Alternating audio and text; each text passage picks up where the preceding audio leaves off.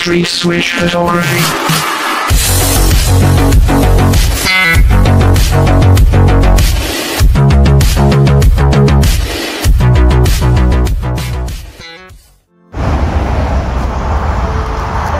Morning YouTube.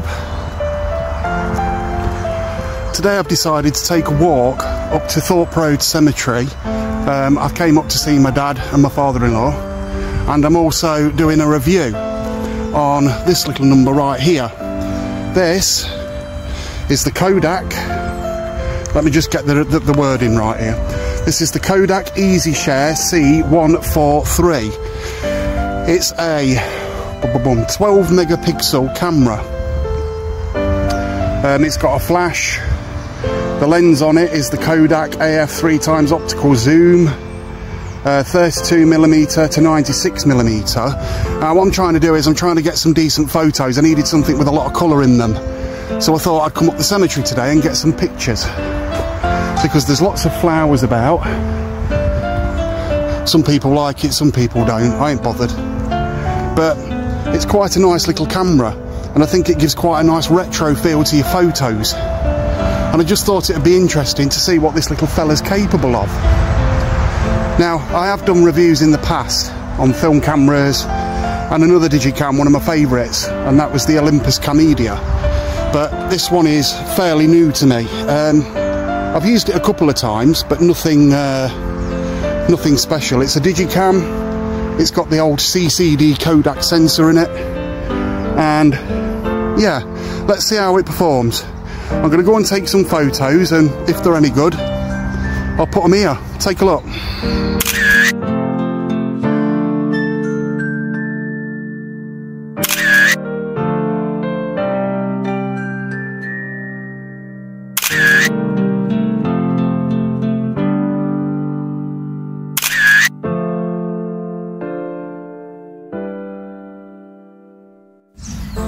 So the general idea of this camera is actually to get some photos with plenty of colour in them, because the CCD sensors tend to render colour differently, or the cameras that use the CCD sensors tend to render colour differently than what your new CMOS sensors do. Now, I mean, these little cameras that I'm using today, they've gone up in popularity quite a lot, and the prices are actually going up quite fast now as well. So I thought to myself, what I'll do is I'll buy an absolute ton of them whilst they're cheap. It might just be, you know, a new fad or something like that, but there's something about the that the late 90s, early 2000 feel that people like to the pictures. It's becoming quite a popular thing at the moment. So I like the retro look of them. I certainly like retro anyway, anything retro. And I just thought this would be a good place to actually come and actually take some colourful photos, because you really do get some absolutely beautiful colours up here, especially in autumn as it is now. I'll turn the camera around so you can see. I mean, all the colours that you get in autumn are just absolutely amazing, and it is my favourite time of year for street photography and photography like this as well. So I just thought the CCD sensor in this little camera that I'm using at the moment would be a good thing to try and test today. I'll go and take some pictures of some trees now to see what colour in the leaves we can get.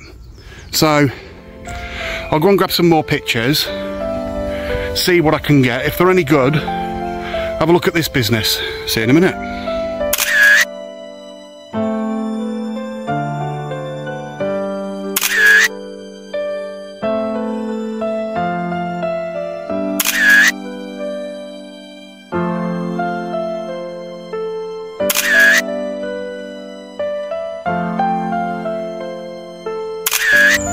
So that was the photo of the trees. I come up here quite a lot anyway, because I obviously come up to visit my dad at his resting place, sit and have a chat to him.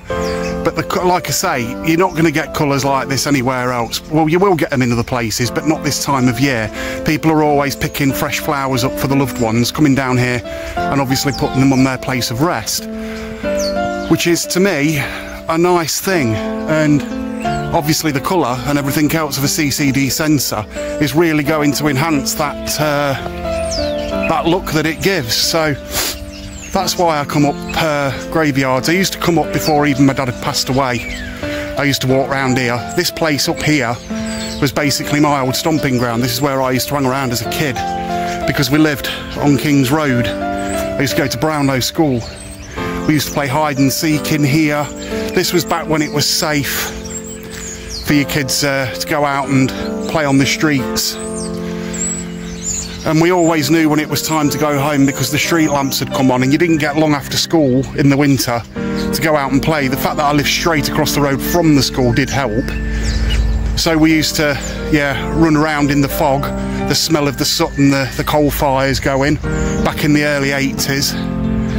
I used to love it. Absolutely, you know, it was fantastic. Really good sort of childhood memories. Yeah. Let's get some more pictures. I'll include them in this video. Have a look at these.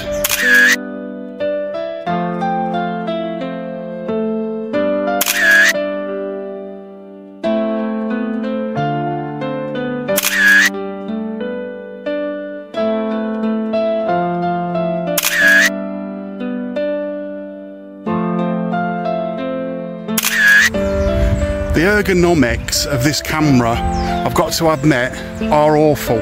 And I'm used to using a viewfinder. I like to see what's going on through an optical viewfinder, and with this being a digital back with not the highest of resolutions, it is difficult to line a shot up and actually get anything half decent out of it. But like I said, looking at the pictures, there is a definite retro feel there to these pictures. The ergonomics of the camera is absolutely awful as well. I've got quite big hands, so such a small camera is difficult for me to actually fiddle about with and actually get the shutter to shut. When I actually press the shutter, it's taking a second to actually get any photo.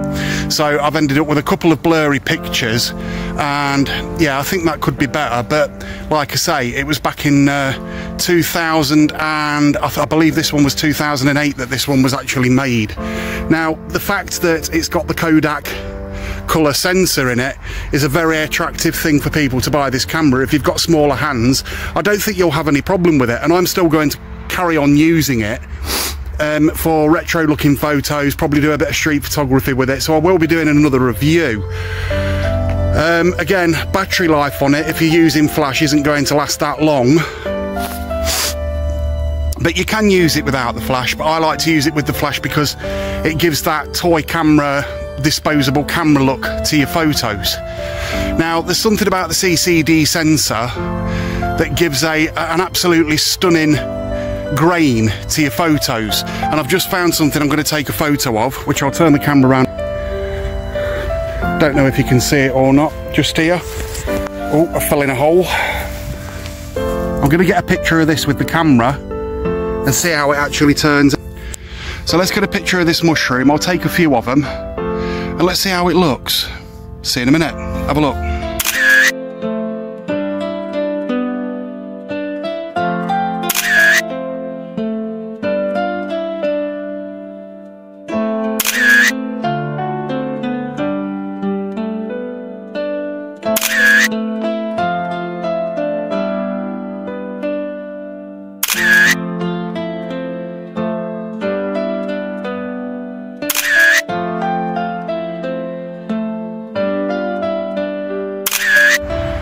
There's one thing I have noticed looking at the images out of this camera is the resolution is not too bad at all, with it being I think it's about 10 to 12 megapixels. Now, there's something I've noticed also about CCD sensors. I've got past the part now of worrying about megapixels on my camera. You get a lot of landscape photographers, which I can understand, need the megapixels there for the detail. They need that clinical looking photo that everybody sort of looks at and goes, oh, that's sharp, but I'm not into that type of thing. I'm into photos that represent a memory in time, a snippet in time. And I don't know about you guys, but all my memories are not tack sharp and they're not perfect. Memories aren't supposed to be perfect. They're supposed to make you smile. They're supposed to make you think to yourself, that's got some age to it. Back then, look how young I looked and everything else, you know. And it leaves a little bit to the imagination. So yeah, I've got that photo of the mushroom. Let me know in the comments if you liked it or not. I'm going to go and take some more photos, see what I can get, and we'll go from there. Again, autumn, absolutely beautiful time of year for photography, so why not go and pick yourself up a digicam and give it a go. See you in a minute. So as you can see, I've tried to get as many autumny colours into these photos as I actually can to see what this CCD sensor's actually capable of and what all the hype is about. I hope you enjoy the photos as much as I did taking them. So I'm going to call this the end of the video. The end of the video, no joke. If you like this video, please like and subscribe, because if you subscribe to my channel it helps the algorithm and gets me more noticed. There will be some more exciting content to come in the very near future. I've got a couple of interviews and a couple of other videos that I want to do, some more controversial ones, but today I thought I'd do a little bit of what I enjoy doing. So yeah, as I just said, if you like this video, please like and subscribe to my channel. Thanks for watching, and I'll hopefully see you in the next one. Goodbye for now. Street Switch Photography.